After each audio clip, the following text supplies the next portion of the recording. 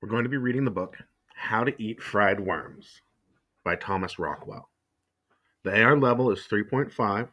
It's a 2-point book, and the test is test number 174 on AR.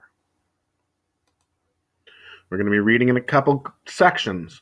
So when you finish this section, you're not done with the book. You're ready to go on to the next part. How to Eat Fried Worms by Thomas Rockwell.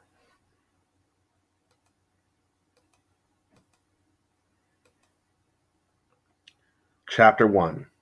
The Bet. Hey, Tom, where were you last night? Yeah, you missed it. Alan and Billy came up the front walk. Tom was sitting on his porch steps, bouncing a tennis ball. Old Man Tater caught Joe as we were climbing through the fence, so we all had to go back, and he made us pile the peaches on his kitchen table, and then he called our mothers. Joe's mother hasn't let him out yet. Where were you? Tom stopped bouncing the tennis ball. He was a tall, skinny boy who took his troubles very seriously. My mother kept me in. For what? I wouldn't eat my dinner. Alan sat down on the step below Tom and began to chew on his thumbnail. What was it? Salmon casserole. Billy flopped down on the grass, chunky, snub-nosed, freckled. Salmon casserole's not so bad. Wouldn't she let you just eat 2 bites? Asked Alan. Sometimes my mother says, well, all right, if I'll just eat 2 bites. I wouldn't eat even 1. That's stupid, said Billy. 1 bite can't hurt you. I'd eat 1 bite of anything before I'd let them send me up to my room right after supper. Tom shrugged. How about mud? Alan asked Billy. You wouldn't eat a bite of mud. Alan argued a lot. A small, knobby-kneed, nervous, gnawing his thumbnail, his face smudged, his red hair mussed, shirt tail hanging out, shoelaces untied. Sure I would, Billy said. Mud? What's mud?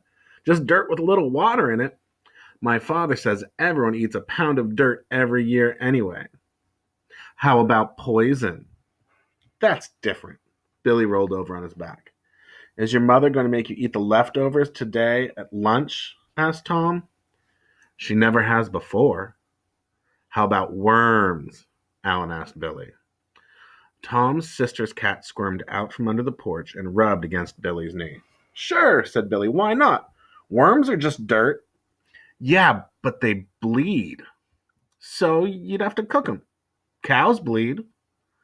I bet $100 you really wouldn't really eat a worm. You talk big. But you wouldn't if you were sitting at the dinner table with a worm on your plate. I bet I would. I'd eat 15 worms if somebody bet me $100. You really want to bet? I'll bet you $50 you can't eat 15 worms. I really will. Where are you going to get $50? In my savings account. I've got $130.79 in my savings account. I know because last week I put the $5 my grandmother gave me for my birthday. Your mother wouldn't let you take it out. She would if I lost the bet. She'd have to. I'd tell her I was going to sell my stamp collection otherwise, and I bought that with my own money that I earn mowing lawns so I can do whatever I want with it. I'll bet you $50 you can't eat 15 worms. Come on, you're chicken. You know you can't do it. I wouldn't do it, said Tom. If salmon casserole makes me sick, think of what 15 worms would do. Joe came scuffing up the sidewalk and flopped down beside Billy. He was a small boy, with dark hair and a long nose and big brown eyes. What's going on? Come on, said Alan to Billy. Tom can be your second and Joe'll be mine, just like in a duel. You think it's so easy? Here's your chance to make $50. Billy dangled a leaf in front of the cat, but the cat just rubbed against his knee, purring. What kind of worms? Regular worms. Not those big green ones that get on the tomatoes. I won't eat those. And I won't eat them all at once. It might make me sick. 1 worm a day for 15 days. And he can eat them any way he wants, said Tom. Boiled, stewed, fried, fricasseed. Yeah, but we provide the worms, said Joe. And there have to be witnesses present when he eats them. Either me or Alan or somebody we can trust. Not just you and Billy. Okay? Alan said to Billy. Billy scratched the cat's ears. $50. That was a lot of money. How bad could a worm taste? He'd eaten fried liver, salmon loaf, mushrooms, tongue, pig's feet. Other kids' parents were always nagging them to eat. His had begun to worry about how much he ate. Not that he was fat. He just hadn't worked off all his winter blubber yet. He slid his hands into his shirt and furtively squeezed the sides of his stomach. Worms were just dirt. Dirt wasn't fattening. If he won $50, he could buy that mini bike George Cunningham's brother had promised to sell him in September before he went away to college. Heck, he could gag anything down for $50, couldn't he? He looked up. I can use ketchup or mustard or anything like that, as much as I want? Alan nodded. Okay. Billy stood up. Okay. No, Chapter 2. Digging. No, said Tom. That's not fair. He and Alan and Joe were wandering around behind the barns at Billy's house, arguing over where to dig for the first worm. What do you mean it's not fair, said Joe. Nobody said anything about where the worms are supposed to come from. We can get them anywhere we want. Not from the manure pile, said Tom. That's not fair. Even if we didn't make a rule about something, you still have to be fair. What difference does it make where the worm comes from, said Alan. A worm's a worm. There's nothing wrong with manure, said Joe. It comes from cows just like milk. Joe was sly, devious, a schemer. The manure pile had been his idea. You and Billy have got to be fair, said Alan to Tom. Besides, we'll dig in the old part of the pile where it doesn't smell much anymore. Come on, said Tom, starting off across the field, dragging his shovel. If it was fair, you wouldn't be so anxious about it. Would you eat a worm from a manure pile? Joe and Alan ran to catch up. I wouldn't eat a word, period, said Joe. So you can't go by that. Yeah, but if your mother told you to go pick some daisies for the supper table, would you pick daisies off the manure pile? My mom wouldn't ask me. She'd ask my sister. You know what I mean. Alan and Tom and Joe leaned on their shovels under a tree in the apple orchard, watching the worms they had dug squirming on a flat rock. Not him, said Tom, pointing to a nightcrawler. Why not? Look at him. He'd choke a dog. Geez, exploded Alan. Do you expect us to pick one Billy can just gulp down like an ant or a nit? Gulping's not easy, said Joe. The worm's got to be big enough so that Billy has to cut it into pieces, into bites, and eat it with a fork off a plate. It's this one or nothing, said Alan, picking up the nightcrawler. Tom considered the matter. It would be more fun watching Billy try to eat the nightcrawler. He grinned. Boy, it was huge. A regular python. Wait till Billy saw it. We let you choose where to dig, said Alan. After all, thought Tom, Billy couldn't expect to win $50 for just gulping down a few measly little baby worms. All right, come on. He turned and started back toward the barn, dragging his shovel. Chapter 3. Training Camp. 6, 7, 8, 9, 10. Billy was doing push-ups in the deserted horse barn. He wasn't worried about eating the first worm, but people were always daring him to do things, and he'd found it was better to look ahead, to try to figure things out, to get himself ready. Last winter, Alan had dared him to sleep out all night in an igloo they'd built in Tom's backyard. Why not? Billy had thought to himself, what could happen? About midnight, huddled, shivering under his blankets in the darkness, he'd begun to wonder if he should give up and go home. His feet felt like aching stones in his boots. Even his tongue inside his mouth was cold. But half an hour later, as he was stubbornly dancing about outside in the moonlight to warm himself, Tom's dog Martha had come along with 6 other dogs, all in a pack, and Billy had coaxed them into the igloo and blocked the door with an orange crate. And after the dogs had stopped wrestling and nipping and barking and sniffing around, they'd all gone to sleep in a heap with Billy in the middle, as warm as an onion in stew. but he hadn't been able to think of anything special to do to prepare himself for eating a worm. So he was just limbering up in general. Push-ups, knee bends, jumping jacks, red-faced, perspiring. Nearby on an orange crate, he'd set out bottles of ketchup and Worcestershire sauce, jars of piccalilli and mustard, a box of crackers, salt and pepper shakers, a lemon, a slice of cheese, his mother's tin cinnamon and sugar shaker, a box of Kleenex, a jar of maraschino cherries, some horseradish, and a plastic honey bear. Tom's head appeared around the door. Ready? Billy scrambled up, brushing his hair back. Yeah. Ta-ra! Tom flung the door open. Alan marched in carrying a covered silver platter in both hands. Joe slouching along beside him with a napkin over one arm, nodding and smiling obsequiously. Tom dragged another orange crate over beside the first. Alan set the silver platter on it. A chair, cried Alan. A chair for Monsieur. Come on, said Billy. Cut the clowning. Tom found an old milking stool in one of the horse stalls. Joe dusted it off with his napkin, showing his teeth, then ushered Billy onto it. Ladies and gentlemen, shouted Alan, I present my masterpiece, Worm à la mode. He swept the cover off the plate. Oh! Cried Billy, recoiling. Chapter 4. The First Worm. The huge night crawler sprawled limply in the center of the platter, brown and steaming. Boiled, said Tom. We boiled it.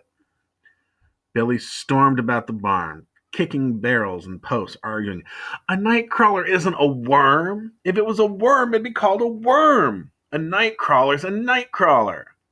Finally, Joe ran off to get his father's dictionary. Nightcrawler, noun.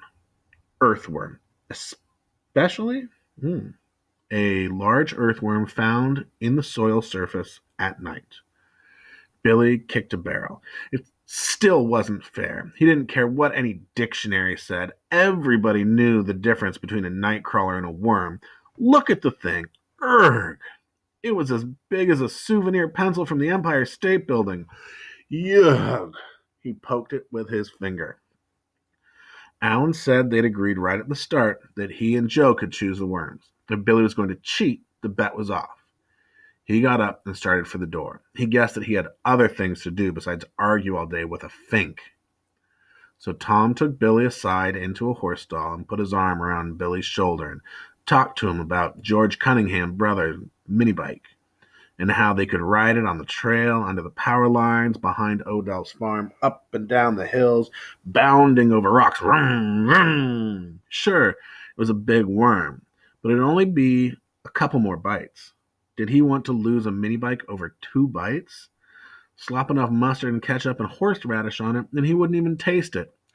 Yeah, said Billy. I could probably eat this one, but I gotta eat 15. You can't quit now, said Tom. Look at them. He nodded at Alan and Joe waiting beside the orange crates. They'd tell everybody you were chicken. It'd be all over school. Come on. He led Billy back to the orange crates, sat him down, tied the napkin around his neck. Alan flourished a knife and fork. Would Monsieur like it carved lengthwise or crosswise? Ketchup? Asked Joe, showing his teeth. Cut it out, said Tom. Here. He glopped ketchup and mustard and horseradish on the nightcrawler, squeezed a few drops of lemon juice, and salted and peppered it. Billy closed his eyes and opened his mouth. Oot in! Bill sliced off the end of the nightcrawler and forked it up. Just as he was about to poke it into Billy's mouth, Billy closed his mouth and opened his eyes. No! Let me do it. Tom handed him the fork. Billy gazed at the dripping ketchup and mustard, thinking, Urgh. It's all right talking about eating worms, but doing it? Tom whispered in his ear. Mini bike. Glug. Billy poked the fork into his mouth, chewed furiously, gulped, gulped. His eyes crossed, swam, squinched shut. He flapped his arms wildly, and then, opening his eyes, he grinned beatifically up at Tom. Superb, Gaston. Tom cut another piece, ketchuped, mustard, salted, peppered, horseradished, and lemoned it, and handed the fork to Billy. Billy slugged it down, smacking his lips. And so they proceeded, now sprinkling on cinnamon and sugar, or a bit of cheese, or some cracker crumbs, or Worcestershire sauce, until there was nothing on the plate but a few stray dabs of ketchup and mustard.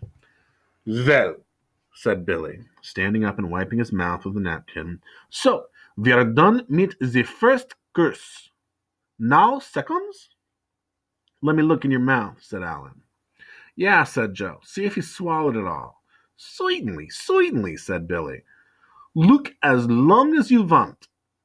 Alan and Joe scrutinized the inside of his mouth. Okay, said Tom. Leave him alone now. Come on. 1 down, 14 to go. How'd it taste? Asked Billy. Good, said Billy. Very fine, hoo-hoo. He flapped his arms like a big bird and began to hop around the barn, crying, Good, very fine, good. Alan and Joe and Tom looked worried. Yeah, goot. How you feeling, Billy? Tom asked. Yeah, stop flapping around and come tell us how you're feeling, said Joe. They huddled together by the orange crates as Billy hopped around and around them, flapping his arms. Goot, very fine, hoo-hoo. Alan whispered, He's crackers. Joe edged toward the door. Don't let him see we're afraid. Crazy people are like dogs. If they see you're afraid, they'll attack. It couldn't be, whispered Joe, standing his ground. One worm? Goot, screeched Billy, hopping higher and higher, and Come on, whispered Joe to Tom. Hey, Billy, burst out Tom suddenly in a hearty, quavering voice. Cut it out, will you? I want to ask you something. Billy's arms flapped slower. He tiptoed menacingly around Tom, his head cocked to one side, his cheeks puffed out. Tom hugged himself, chuckling nervously. Cut it out, Billy, will you? Billy pounced. Joe and Alan fled. The barn door banged behind them. Billy rolled on the floor, helpless with laughter. Tom clambered up, brushing himself off. Did you see their faces? Billy said, laughing, climbing over each other out the door. Oh, geez. Joe was pale as an onion. Yeah, said Tom. Ha ha. You fooled them. Oh, geez. Billy sat up. Then he crawled over to the door and peered out through a knothole. Look at them, peeking up over the stone wall. Watch this. He swung the door slowly open, screeching. Billy hopped onto the door sill, into the yard, up onto a stump, splashed into a puddle, flapping his arms, rolling his head. Alan and Joe galloped up the hill through the high grass, yelling, Here he comes! Get out of the way! And then Billy stopped hopping and climbed up on the stump, called in a shrill, girlish voice, Oh, boyos! Where are you?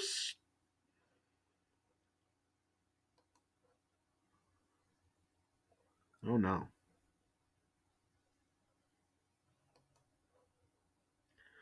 Technical difficulties in the middle of the book.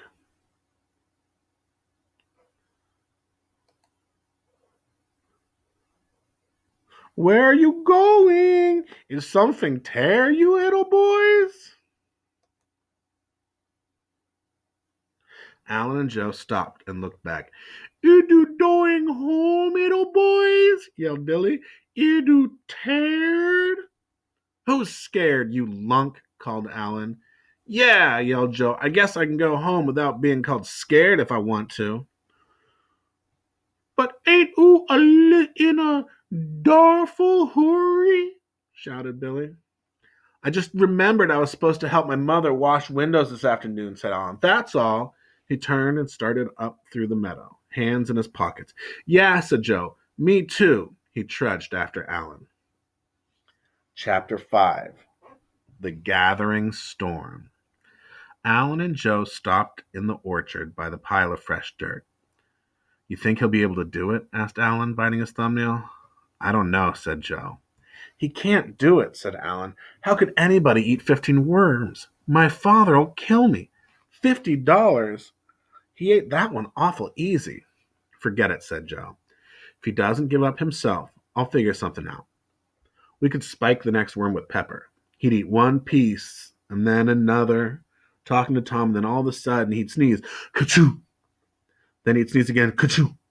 Then again, ka-choo, ka-choo! A faint look of panic would creep over his face. He's beginning to wonder if he'll ever stop.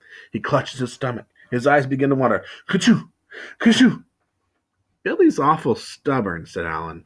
Even if it was killing him, he might not give up. Ka-choo! Ka-choo! Cried Joe. He falls on the floor. I bend over him. God, I say, call his mother. It's the troglodyte. His eyes bleed up at me. Ka-choo! Remember that business last summer, said Alan, gnawing on his thumbnail, when it was 95 degrees in the shade and I dared him to put on all his winter clothes and his father's raccoon coat and his ski boots and walk up and down Main Street all afternoon? Ka-choo! Ka-choo! They went off through the orchard, Joe sneezing, sighing, rolling his eyes, pretending to be Billy suffering from a dose of peppered worm. Alan moaning to himself about how stubborn Billy could be. $50. Chapter 6. The Second Worm. Billy sighed. On the plate before him lay the last bite of a worm under a daub of ketchup and mustard. What's the matter? Asked Tom. I don't know, sighed Billy. He picked up the fork again. Does it taste bad? No, said Billy wearily. I just taste ketchup and mustard mostly, but it makes me feel sort of sick, even before I eat it, just thinking about it. He sighed again and glanced at Joe and Alan, talking to each other in whispers over by the window. What are you whispering about? Nothing. Then what are you whispering for? Nothing. It's not important. Just something Joe's father told him last night. What? Come on, finish up. It was nothing. We'll miss the cartoons. Billy shut his eyes and popped the last piece of worm into his mouth. Chewed, gagged, clapped his hands over his mouth, gulped, toppled backwards off the orange crate. Sprawling on his back in the chaff, he gazed peacefully up at the ceiling. Alan and Joe stood over him. Open up. Billy opened his mouth. Wider. See any, Joe? Nah, he swallowed it. Okay, let's go. Chapter 7. Red crash helmets and white jumpsuits. After the movies, Tom walked home with Billy. Tomorrow I'll roll the crawler in cornmeal and fry it like a trout. It's not really the taste, said Billy. It's more the thought. When I start to eat it, even though it's smothered in ketchup and mustard and grated cheese, I can't stop thinking worm. Worm. Worm, worm, worm, worm, worm. Gaggles of worms in the bait boxes. Drowned worms drying up on the sidewalks. A worm squirming as long as the fishhook gores into him. The soggy end of a worm draggling out of a dead fish mouth. Robins yanking worms out of lawns. I can't stop thinking worm. Yeah, but if I fry it in cornmeal, it won't look like a crawler, said Tom. I'll put parsley around it and some slices of lemon, and then you can think fish. All the time you're waiting in the barn, all the time you're eating it, keep saying to yourself, fish, fish, fish, fish, fish, fish, fish. Here I am eating fish, good fish. Trout, salmon, flounder, perch. I'll ride my mini bike into church. Dace, tuna, haddock, trout. Wait till you hear the minister shout. Fish, fish, fish, fish, fish, fish, fish, fish, fish, fish, fish, fish, fish. Fish, fish, fish, fish, fish, fish, fish, fish, fish, fish, fish, fish, fish. Shark, haddock, sucker, eel. I'll race my father in his automobile. Eel, flounder, bluegill, shark. We'll race all day till after dark. Billy cheered up. Think how they'd all stare as I'd rev up the aisle, zip around the front pews, down the side aisle, under the stained glass windows. My parents would kill me. Reverend Yardard peered down over the Bible stand. William, he'd cry, William, you take that engine thing out of here this minute. Yeah, and then they'd come chasing out after us, said Tom. Billy laughed, waving their arms and yelling. And we'd lead them zigzag round and around, in and out, all among the gravestones and monuments in the cemetery. and then roar off down Sandgate Road, leaving them draped over tombs, panting and shaking their fists. "Hup, hup," yelled Billy, dancing around and boxing the air. And that Monday, we'd smuggle it into class disguised as Raymond Dooley, because he's so fat, and hide it in the coat closet. And then when Millie Butler said anything at all, even something like, "Excuse me," or even if she sniffed, we'd dump.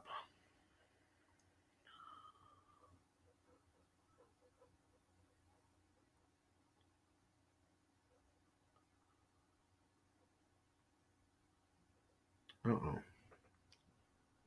We'd dump a whole bottle of ink over right here. I don't know what's going on with the pages. We'd dump a whole bottle of ink over her head and run for the coat closet, overturning chairs and desks behind us to slow up Mrs. Howard. She'd come after us, fuming and shouting threats, and suddenly the doors of the closet would slam open, and out we'd roar on our mini bike in blood-red crash helmets and white jumpsuits, our scarves streaming out behind us.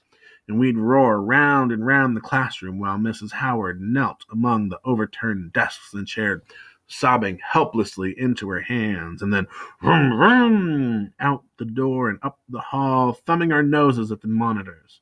Brackety, brackety, brackety up the stairs, stiff-arming tacklers into Mr. Simmons' office. Up onto his desk, broom, broom, backfire into his face, and zoom, out the window as he topples backwards in his chair, and a hurricane of quiz papers and report cards, and then, crunch, landing on the driveway, we'd roar off down the highway to Bennington, join the Navy so Mrs. Howard or Mr. Simmons and our parents can't punish us. All right, that's where we'll stop for our first reading. That's the first 7 chapters of How to Eat Fried Worms by Thomas Rockwell.